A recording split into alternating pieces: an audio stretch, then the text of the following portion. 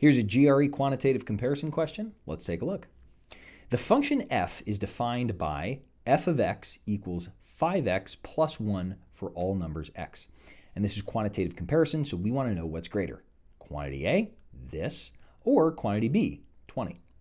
Well, let's just evaluate the function as it's given to us. And before we do, if you're a little rusty on functions, here's a quick review. When I say f of x equals 5x plus 1, that just means whatever I plug in for x here, I'm going to plug in for x here. So just as an example, right?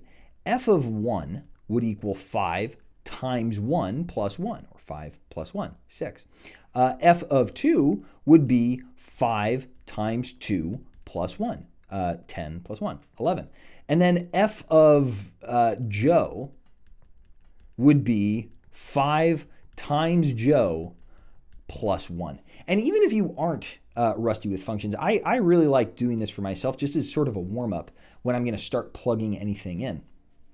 So the idea is whatever goes in the x spot here gets substituted in there. So when I say f of this whole thing, t plus 54, well, I'm just going to follow the pattern. It's 5 times t plus 54 plus 1.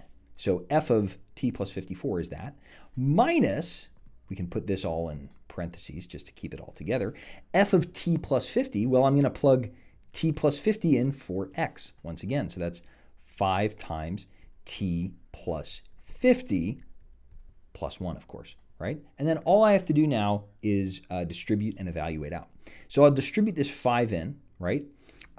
5 times t is 5t plus, what's 5 times 54? Let's see, that's, and you can always use your calculator, but that's 270, right? Plus 1 minus, I'll keep this in brackets for now, distribute that in, that's 5t plus 250 plus 1. And then I can combine these terms together. So 5t plus 271 minus, I'll distribute this negative in, 5t minus 250 minus 1. And then as we can kind of see where this is going, this is 5t minus 5t, so that goes away. 271 minus 250 minus 1, if you plug that into your calculator, comes out to 20. So it looks like these two quantities are indeed equal. Answer is C.